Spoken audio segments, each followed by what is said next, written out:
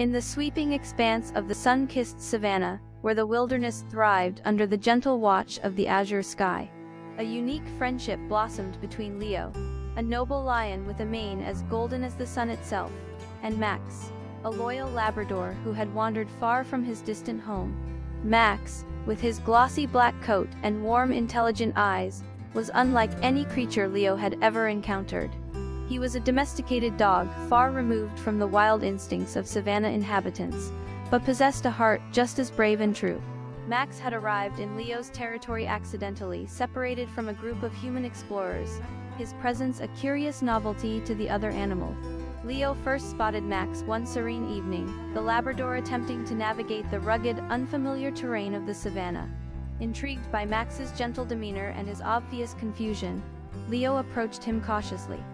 Unlike his encounters with other outsiders, Leo sensed no threat from Max, only a kindred spirit lost in a world so different from his own. Their introduction was a moment of mutual curiosity. Max, undeterred by the lion's intimidating stature, wagged his tail, a gesture of friendship that transcended species. Leo, in turn, was taken by the dog's lack of fear and the loyalty he seemed to carry like a visible aura. Recognizing that Max was far from his pack, Leo took it upon himself to protect the lost Labrador. Over the weeks that followed, their bond deepened. Leo introduced Max to the ways of the savanna, teaching him which berries were safe to eat and how to find water during the driest periods.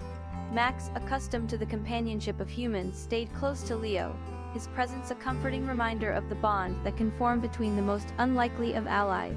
Their daily routines became entwined, with Max learning to listen to the sounds of the savanna under Leo's guidance, how to distinguish a harmless rustle from a warning, and how to read the sky for signs of storm or searing heat.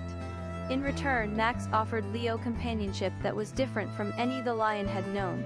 It was a bond formed not out of survival, but out of genuine affection and loyalty. One day, their friendship was put to the test when a wildfire swept across the savanna. A roaring inferno driven by fierce winds approached. Leo and Max stood together, the Leo as the flames and using his strength and knowledge of the terrain to guide. Max stayed by Leo's side, his loyalty unwavering even amidst the smoke and chaos. Together, they found refuge by a secluded lake, watching as the fire eventually died down, leaving a charred but calming silence. In the aftermath, their bond became a story retold by all who witnessed it. How a lion and a Labrador, creatures from worlds apart, stood by each other through a trial by fire. Max eventually found his way back to his human companions, guided by Leo to the outskirts of the savanna, where the explorers were searching frantically for their beloved dog. The reunion was bittersweet for Leo.